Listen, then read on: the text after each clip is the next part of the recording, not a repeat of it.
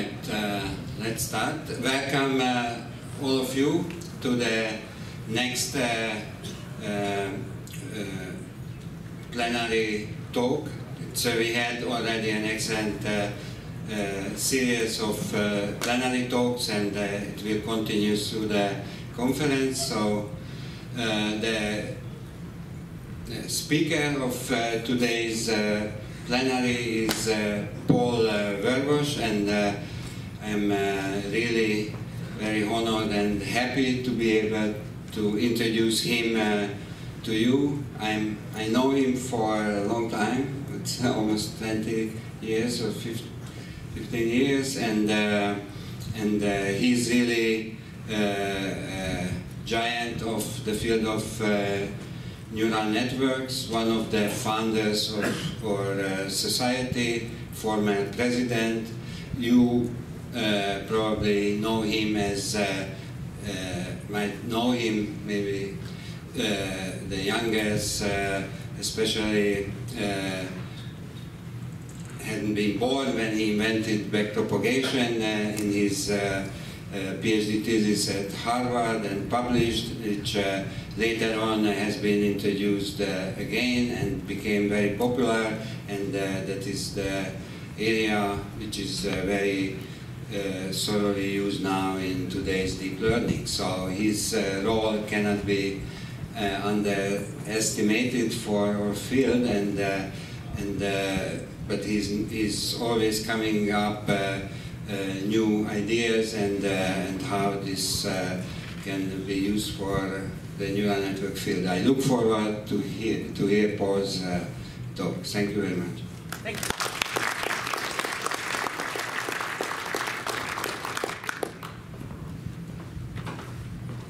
Yeah, thank you very much, Robert, for this opportunity.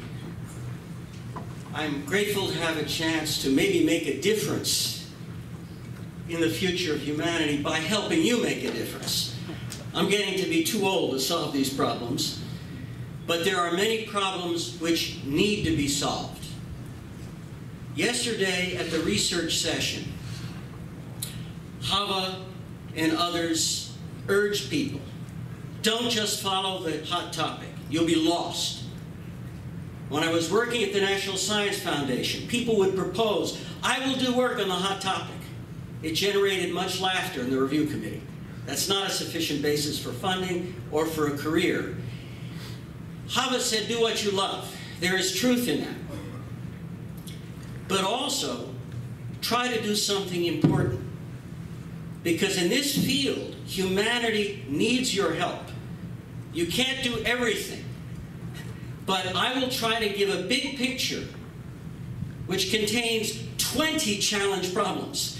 If you find one challenge which appeals to you, that's important, put energy, ruthless energy, into really solving the real problem. So anyway, that's just a broad comment. But that's why I'm here. By the way, one other reason I'm here, I'm grateful that the International Neural Network Society is still active. As neural nets become popular in computer science, there are people who would want to say, hey, this is ours, you go away. We want it now. We hated you before, but now we want it. Who are you? And what the International Neural Network Society is a place dedicated to a key mission, a mission we should never forget, the mission to improve cooperation and understanding involving neural networks, which connects the neuroscientists, the engineers, the computer scientists, and the psychologists. And that leads me a bit to the theme I'm going to start with here. We are living in a very exciting time for this field. Jan LeCun has called this the second great rebirth of neural networks. And suddenly, every corporate person I ever talked to is saying, do you know anything about deep learning? Oprah has been telling me these things about deep learning. Maybe I should listen to her. I said, well, if you want to know about deep learning, there's some of us who might know a little bit more than Oprah, who've been doing this a long time. It's really exciting that there's such huge interest. But the question is, why now? and I'll talk about that. This is such a big subject. There are many new things which have happened. Because there are so many new things, I am going to skip very important things I should talk about. I can't help it with 1 hour. But I can urge you, if you are interested in any detail that I neglected, if there's any part of the story I'm missing and you want to hear more about it, please go to this website. I have a lot of new things there. For example, I have a blog post on the new artificial intelligence. What is it?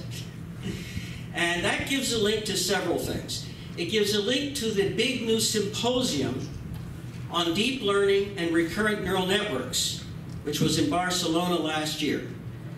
And I think for the field of deep learning and the industry, probably this symposium in Barcelona was the #1 technical event last year. It was organized by Jürgen Schmidhuber. 2,000 or 3,000 people there. Alex Graves was one of the speakers, but other people from DeepMind and Facebook went into substantive details. So in this part of my website, I link to that symposium and to a video by Sergey Brin. And I won't play it for you, but it's important. You might want to look it up. Is there anyone here who doesn't know who Sergey Brin is? Okay? Okay, so I have to say, he is basically one of the 2 big people, founders of Google. And I hope we all know what Google is, okay? And Sergey Brin is widely respected in the industry, as this was the guy who recognized the huge commercial value of deep learning. This is the guy who started putting real resources into real applications, which are everywhere. I hope you guys listened to Alex Graves this morning, because he listed a large number of mainstream applications already using neural nets that are central and critical to the business of Google. And Google has been very open about telling everybody about it. So it's interesting to hear what Brin said. In his video conversation, he said, I didn't believe neural networks would work. We're a computer science company. And for years and years, I spoke to all the experts in artificial intelligence, the top people in Stanford, the top people everywhere else, and they all told us that neural nets could only work on small problems. They could never be relevant to the big things we do at Google. And I believed them. Why did I believe them, he said. And then there were these people from DeepMind, like the guy who spoke this morning, who showed them new empirical results. And all of a sudden he said, oh my God, it works. And I need something that works. And all of a sudden, the whole ship turned. And that's why there's this huge revival of interest. I think there are many people in the AI world who don't like this change. But when all the money is coming from companies that want deep learning, there were people who say, oh, well, it's ours anyway. Let me tell you all about it. So a year ago, they were saying it won't work. And now they're saying, oh, let me tell you how it works. And it's... So a lot of what happened here, though, with deep learning... So anyway, that's the first slide. So this is kind of an outline of what I'm going to talk about. I will talk about what the industry leaders are saying today. I am very grateful that I've had a chance to speak to some of the top executives of the IT industry this past year. This deep learning business is good for a lot of people, right? You get to talk to some interesting folks. And this is kind of the standard storyline I hear from the top executives today. And I wish Sergey Brin were one of the people I could talk to every day, but these are pretty high up people who've been saying this. And they're all jealous of Sergey Brin, because he was the first one there. Okay, so what are they saying? They're saying the new artificial intelligence based on deep learning and neural networks is remaking the world here and now, but we also need to think of the next big thing, which they say is CNN and RNN. And this morning you heard about RNN, recurrent neural nets, the next big thing. Jose Principe was just squirming. He said, the next new big thing, I was doing it 20 years ago. And he's right. He's absolutely right. The breakthrough, so what is deep learning? It's a combination of backpropagation, convolutional neural networks, maybe bottleneck networks, and a lot of tricks. And the thing is, well, as Robert just reminded you, some of us were doing backpropagation 40 years ago in a general form. And everything that they're using now in deep learning is a special case of this general stuff we did 40 years ago. Convolutional neural nets. In 1988, I wrote a fairly famous paper in the proceedings of the IEEE called Backpropagation Through Time, How to Do It. And in that paper, I cited the work on convolutional neural nets done by 20 people at Bell Labs, one of whom was Jan LeCun, one of whom was Isabelle Guyon. LeCun was always upset that I would cite the paper where Guyon was the first author. You know?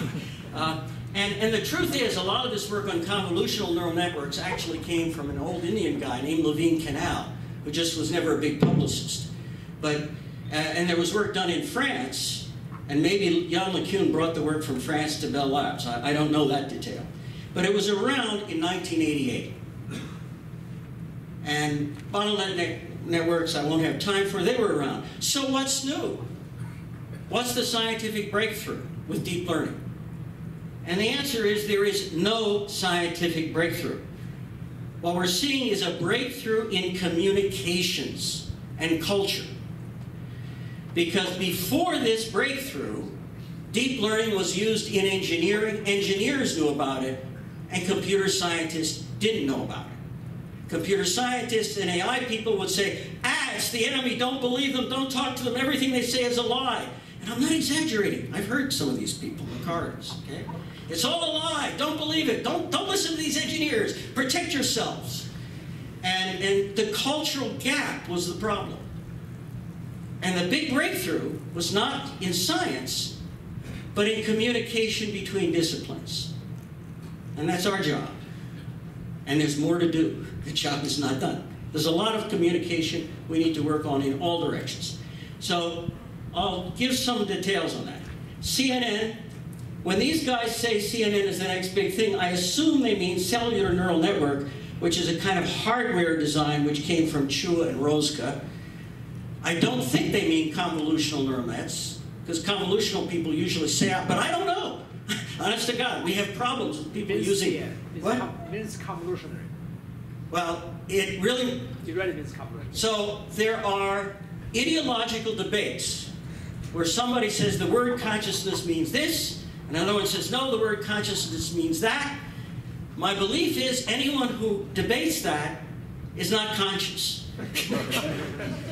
Because if we know anything about language, we know that the definition of words does not come from stone tablets from God. This is human culture, and human cultures tend to have more than one definition, and we should not get ideological about it. There's more to be said about that, but for now, let's just say CNN originally meant cellular neural network. It still does, but for some people, maybe they're thinking about convolutional, I don't know. But that's not a new thing. That's the convolutional is already here. It's already on Google. The hardware, there are new things coming, which are a next big thing, which I'll talk about. There are new things coming with cellular neural nets, and certainly new things in recurrent neural nets. I mentioned this big symposium. I'm going to talk about new evidence that the brain is, quote, an artificial neural network, unquote. Now, of course, I don't mean somebody made your brain in a factory. That's not what I mean. But what I mean is that in the world of computational neuroscience, people often say there are three kinds of neural network model. To be simple, some people will say there's the spiking, there's the ODE, asynchronous model, and then there's that stuff you engineers do, which has clocks and has backward flows. And my claim is, based on new real-time data from the brain, when I do an objective hypothesis test comparing those three hypotheses, that the clock and backwards flow hypothesis dominates. The evidence strongly supports the idea that the brain is a heretic, just like us engineers. Okay? The brain also wants things to work and does things that might offend the philosopher or the people looking for simplicity.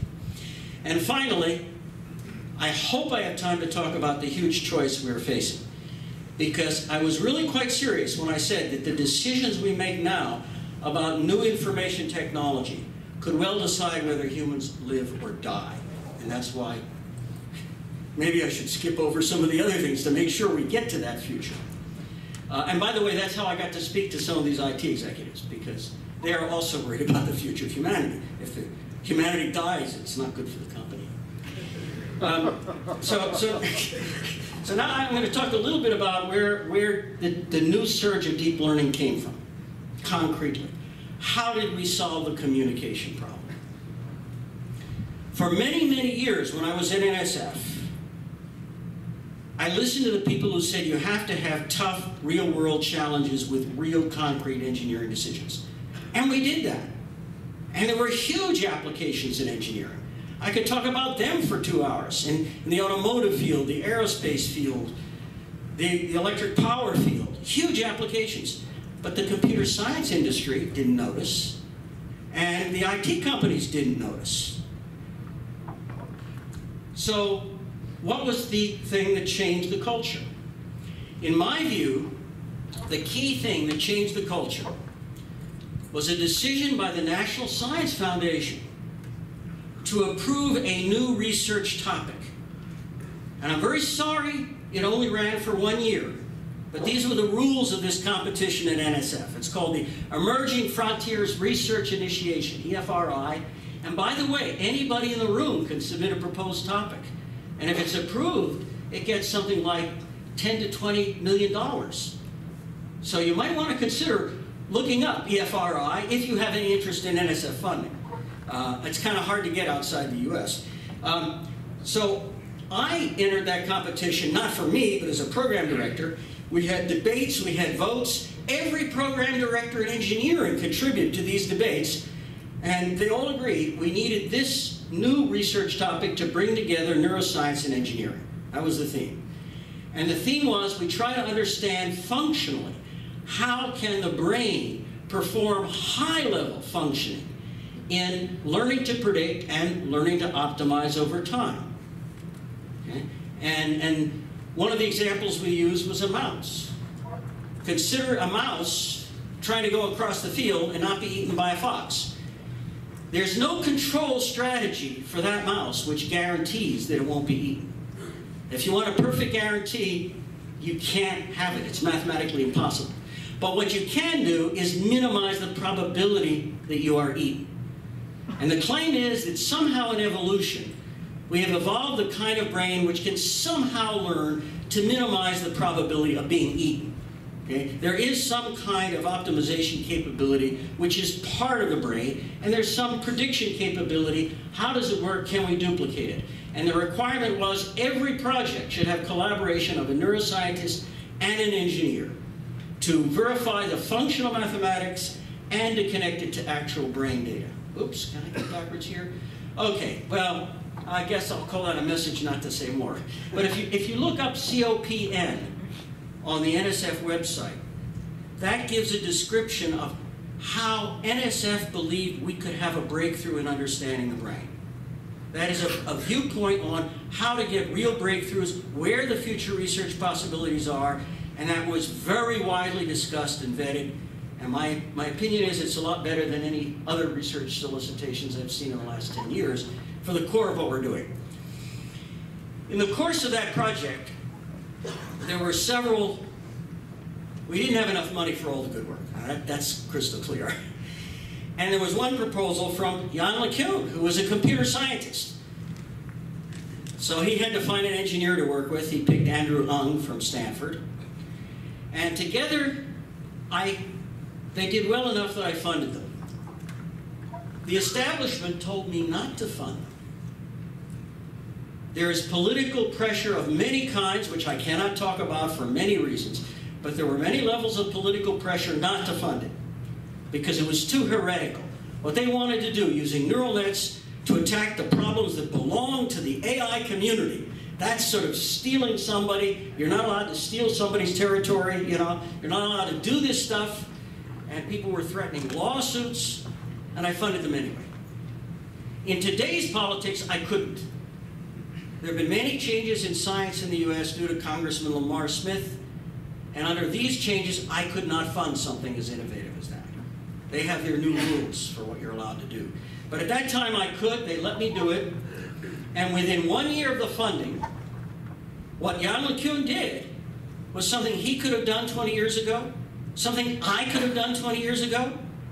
All we did was we gave him enough money so that he could take the existing technology that we already had for 20 years, pay the graduate students, develop the tricks, push and attack challenge problems that the computer science people had been working on for decades. And think of the psychology. If you're a computer scientist who spent 40 years in object recognition, developing special features and preprocessors, and it's your whole life, somebody comes in and says, my automatic system can learn to do better than you in 6 weeks. No wonder he's skeptical. There is a bit of a vested interest in there, okay? But they did it, and it worked. And within 1 year, they broke the world's records on like 7 really hard, well-publicized challenge problems. So this is how the cultural change occurred. First, they demonstrated performance on benchmark challenge problems which the computer science world had studied for years and years and years. And after they broke the record, what happened next was DARPA got into it. Because a lot of people at DARPA want to show results, and they suddenly realized these tasks are relevant to the military. Pattern recognition, object recognition. So DARPA did a follow-on, and then the DeepMind people were learning about it. LeCun was talking to the DeepMind people somehow. And then, when Google started putting money into it, all of a sudden all the competitors started looking at the performance. They realized what Google had, and it became a giant flood. So that's how it happened. It was a cultural change driven by a certain kind of very visible result. The earlier results we had for Ford, those were not so visible, but these were visible challenges, and that's